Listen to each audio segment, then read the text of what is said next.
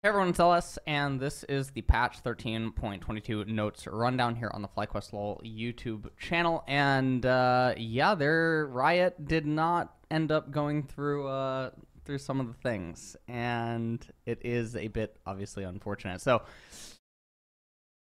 patch sucks, but we'll get into it. So Brand, monster damage modifier increased, E damage is increased. So this is obviously really good. For a lot of people that don't know, once upon a time, a couple of seasons ago, Brand was actually probably one of the best junglers in the game because he could clear on the move. And this is when we used to have the old jungle items, the talisman and the machete and whatnot. And then after the changes to jungle, Brand actually became not viable because he couldn't actually clear the camps in the amount of time that he needed. Now, the passive monster damage modifier increase and the E damage increase is obviously good for Brand, but you do have to remember that all the camps did just end up getting P and all that.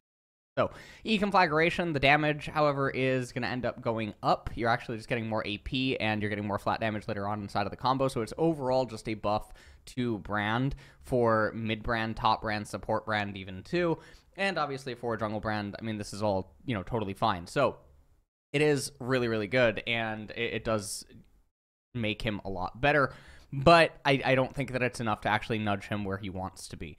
Briar, Q damage and armor shred decreased. R damage is decreased. Head rush is basically the same exact thing as we saw it inside of the preview, so it's just missing 20 flat, and the armor reduction is still going to be down by 6% at max rank. And then the R certain death, I don't think that this is really the end of the world. I think this is all fine. I mean, it is a minor amount of damage missing in the early ranks for when you are doing the Q head rush and whatnot, but I don't think this is going to matter because Briar is just going to find lethal anyway in most of the cases, so it's not that big of a nerf. The 6% is, I guess, a little bit problematic later on inside of the game, but outside of that, I think this is totally acceptable for Briar changes. Dr. Mundo, E passive bonus damage has increased. E blunt force trauma 2 to 3% to 2 to 3.4% again. Now, if you saw the Twitter thread that I ended up posting yesterday where the 80 carry player got dogged down by a Dr. Mundo, and there was a bunch of 80 carry players inside of the replies that don't understand that their class is not supposed to be able to beat Mundo's class in a 1v1, and then there's people that chime in saying that their class is actually designed to be able to kill the tanks and shred the tanks. Sure, when you're getting peeled and when you're getting blocked for, yes, then your class is actually supposed to be the tank killer because all the other classes are unequipped to actually kill the tank unless it's a dot mage or something like that. But obviously no one in those Twitter replies has ever played a game besides League of Legends, and so they have no experiences playing, you know, MMORPGs or, you know, not even MMORPGs, RPGs in general too, or just, you know, RTSs even, and all these other types of game classes, etc. So Mundo ends up getting buffed a little bit. Now, the passive bonus attack damage doesn't matter actually that much. So it's sort of whatever, because again, this only ends up like really mattering once you're at like 4 or 5 items, and 4 or 5 items on Mundo is almost like not a real thing, especially not in competitive, so it doesn't matter. Gragas, E cooldown reduction is increased, R travel time decreased, E body slam, so the refund on hit 3 to 40%. We did the math for you, 3 to 4.8 scaling with ability haste, okay. And then R explosive cloak cast, travel time 0.55 seconds to 0.5 seconds. So this is all fine. So they speed up his R damage, which actually maybe messes with the muscle memory of some Gragas combos. But for the most part, it's fine. What this does is it nerfed the Gragas super high ability haste builds, and it actually just made Gragas overall better. So it's overall nice buffs for Gragas. Graves, E bonus armor per stack has decreased. E quick draw bonus armor per stack 4 to 16, 2 to 14. This is mostly just a nerf for top and mid Graves. For jungle Graves, it doesn't actually matter that he doesn't have that much armor because he's already so healthy as he is. And when he does situationally fight you inside of the jungle, typically he's going to be missing like 4 armor or something like that at this point. Maybe he's going to miss a little bit more than that. But realistically, it's not going to be getting up to like a rune point or something. So while it is a very minor nerf, you'd have to play so many games or something for this to actually translate to something like a kill or like whatever. Janna, stats and ability adjusted to fit the playstyle of a more aggressive harasser around W and auto attack. So they're giving Janna sort of like the mini rework, and what I would recommend, rather than go through all of this again, is just check out the patch preview and whatnot, because it does seem like everything here is the same, and that is also here on the FlyQuest YouTube channel, and I talk about, obviously, that being like a mini rework. Kassadin, so this is one of the funniest things going on. So Kassadin is an abomination that everyone is in unison about on basically Twitter. even people that normally you find saying that, you know, certain champions are actually fine and that their current state of, you know, play and solo queue and everything else is actually fine, yada, yada, yada. Even those people are jumping in that K'Sante is actually problematic. Q bonus health for minimum cast time cap increased by 400. Okay, so let's take a quick look here. Let's take a little bit of a look-see at what's going on with K'Sante. So, yeah, so this is very good. So we can see the nice little big spike here on win rate, and we can also see the nice giant pick rate. So his pick rate has also skyrocketed, and then his win rate has skyrocketed.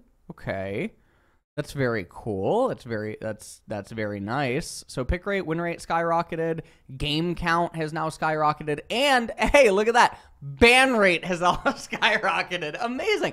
So I'd actually be really curious what the logic is at this point when all of these numbers are actually just out of control and the graphs are consistent every single rank.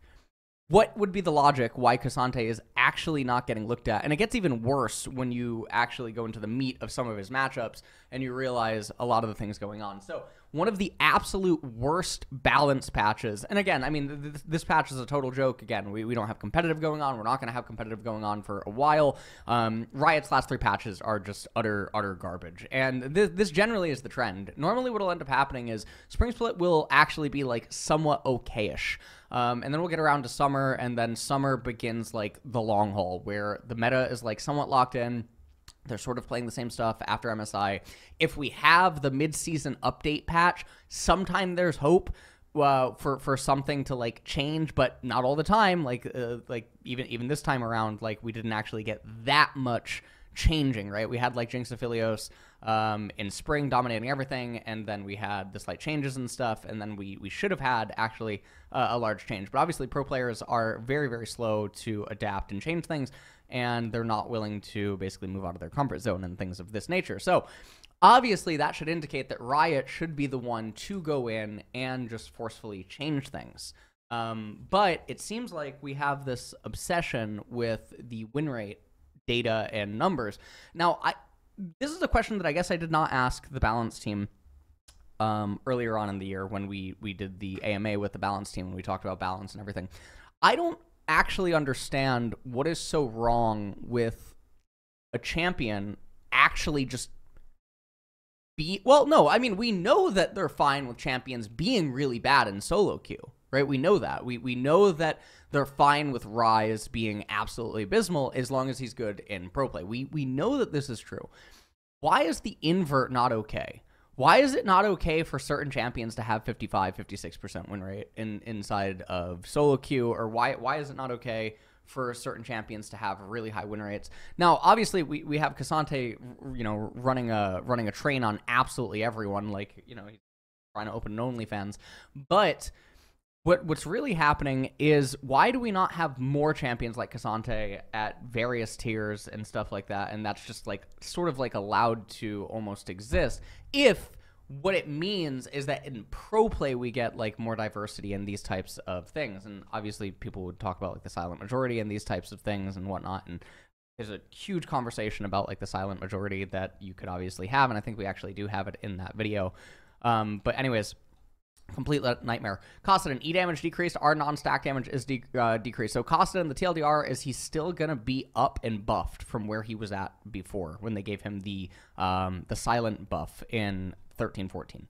Nilah, Q bonus stack speed decreased, R damage over time decreased, and total damage, total maximum damage is decreased. Okay, Q Formless Blade, bonus attack speed 10 to 60 based on level, 10 to 50 based on level. This is all fine. Apotheosis, etc. So this is totally fine. Nilah, one of the most under-researched AD carry just champions in general, and if you actually watch one tricks on her, you see her in proper pairings, you see her picked in correct spots, etc. She's already actually overkill. I would actually argue that she is imbalanced, and so for her to be getting nerfed in that way, I think is totally fine. Ramus, W bonus armor increased, okay. Senna, Q damage and healing decreased. So it's very funny. Very beginning of Worlds, obviously, myself, Revan, Drew 2, others, we made the Worlds competitive tier list, and we had Senna very high, and we got, well, me and Revan got flamed, obviously, for putting Senna as high as we did at Z tier inside of support, and we're seeing Senna actually appear lately. And Senna basically can be picked into the mass. She can be picked almost into, well, yeah, I mean, if you really know how to utilize her pairings, then she has an abundance of variations that she can go with. She's very, very, very malleable inside of draft. And her baseline kit is just extremely oppressive against a wide range of champion themes and team compositions. So Senna, very, very, very good champion. And obviously, she is going to be losing quite a bit here. I mean, she's going to be losing 20 damage at rank 5 on Q. That is actually kind of disgusting. You're really going to start feeling the pain at rank 3 where you are going to be missing 10, and obviously this is a big deal because of the way that she weaves her combos. And the healing is, I mean, the healing is I mean, it feels a little bit bad that you're going to also be missing healing, but the healing, I guess, it really only plays a part in the early stages. So again, you are going to be missing 10, and that's if you're casting it on your ally. And I would say that Senna's healing, depending on like how the trades are, you're mostly looking at rank 1 and 2. So rank 1, obviously no change there. Rank 2, 5 HP. Seraphine, passive adjusted Q damage increased at low levels. W shield is decreased. So again, they can't seem to make up their mind on what they want to do with Seraphine. So the cooldown on high note is gonna Q cooldown increased at lower levels. So okay, so passive damage is adjusted. So the AP on it is going down. So if you're stacking a ton of AP, okay, but the base on it is okay. So the base on it is just outright going up by an extremely negligible amount. And then Q high note, the cooldown on it is going up at early ranks for just spamming. And then the shield is going down by 5% AP. Okay. They cannot make up their mind with Seraphine. Passive bonus magic damage decreased and acquired taste. This is fine for Tahm Kench. This is obviously Senna Tahm. Ziggs basic attack, wind up, increased base armor is decreased. So Ziggs obviously dominating pretty much everything right now, and this is also a champion that's able to be flexed into mid lane. Very sad that we're not seeing more of him just in general at Worlds. Basic attack frame is going to go from 20.8 to 20%, and then base armor is going to go from 22 to 18. So he's actually getting nerfed in a little bit more of a minor way than in the patch preview. So he's losing a little bit of armor, which obviously affects him in bot lane more than anything. So these are the attack speed windups. So basically oh, actually, no, sorry. He gets buffed here and then nerfed in the armor. Okay. These are the attack speed, windups, is what's going on here. So 20.1% for RE attack speed ratio is going to go down. Attack speed is going to be unchanged, and the attack speed growth is now going to be a buff for, RE. And now Anivia basic attack speed is just going up. That should make Anivia players a lot happy. Base attack speed ratio and missile speed increase. So this is actually really big for Annie because her auto attack range is one of the largest in the entire game. So her being able to poke you and weave in more combos and stuff, this actually does convert to a lot of extra damage inside of the laning phase, and that's the way that it should be looked at. Especially now because the missile is even hitting you faster. This means that her jousting is even better when she's looking for lethals with like flashes and tibers and stuff. So Cassiopeia basic attack, this is really big. Again, another lane bully that utilizes her range advantage and spacing and everything, so I think this is very big as well. So very massive for top Cassio and for mid Cassio. Heimerdinger basic attacks wind up, again, another really big one. Ivern basic attack speed wind up, really good. Restored an attack animation. Restored an attack animation will be used at 25%, okay. For critical, obviously, is never critting. Okay, this is obviously nice for Karthus. The missile, this will actually help his jungle clearing, so Karthus getting even more love. LeBlanc, Lissandra. Okay, so this is just happening to everyone, so this is totally fine. So the way that you have to look at this is like, if the champion is a lane bully, that is where they're getting massive buffs, okay? So if they're a lane bully, then they're getting massive buffs. Orianna, I mean, it's 50. It's 50 on... It's not the end of the world. Nico, however, getting a lot of love there. Syndra is another one. Teemo and attack windup. Twisted Fate is getting one. That's actually really big for TF. Veigar, I mean, Xerath. These are all massive. The Zoe one is absolutely insane for both mid and support Zoe. Reveal radius on attack 400 to 300. Reveal circle duration 4.5 to 2 seconds. This is really nice, actually. Okay, so you won't have the lingering anymore. Ping changes. More celebration within 10 seconds of getting an epic allied pings. Directed to your champion are visible to your team. Ping lockout timer. I'm not going to comment on this because I've already commented on it. You can find clips. You can find stuff on my TikTok and stuff talking about this and whatnot. Obviously, the ping changes are the most abysmal thing ever. And I've already said that like a lot of the changes that are happening, it almost feels like, you know what it feels like? It feels like we're actually in a Harry Potter book. And it feels like Voldemort was, like, defeated years ago. And what I'm referring to is Riot Light, okay? But somehow, Riot Light actually planted Horcruxes somewhere in Riot. And somehow, through some way, okay, Voldemort is actually returning. Okay, and I don't really know who Harry Potter is in this regard. Okay, but look, there's something real weird going on with a lot of the balance changes and just the public outcry and everything else that is going on, because this game. Okay, I'm really holding out for those like leaked changes where like the map is apparently different. And there's supposed to be like a really big overhaul. And I actually have a lot of expectations. So I will say this. So normally Riot, one of the things I've talked about on stream before is that Riot apparently starts working on the next year's preseason, 13 or 14 months in advance. This year's like true preseason is actually effectively being worked on, 15 or 16 months in advance. So I have really high hopes and expectations. And I'm holding out for that. Otherwise, guys, Vince McMahon, Jeff. Vince McMahon, just, you know what I mean. Arena's coming back. I don't know when. Global language select. Finally! Wow! Wow! Players can now... Wow, isn't that amazing? Used to be able to get banned on career for doing this, by the way. Used to be able to get banned. That is amazing. Okay, now you can select your actual language. This is so big. This is mostly big, I think, for like TFT players on Korea, unless again you change your language. League is like sort of whatever. I mean, TFT, I don't know, whatever. It's totally fine. Mythic Shop rotation, okay, and then bug fixes, etc. And obviously the Gangplank one is still not fixed. So the Heartsteel skins are all absolutely amazing. They genuinely are. The Heartsteel skins are all really good. I do like them.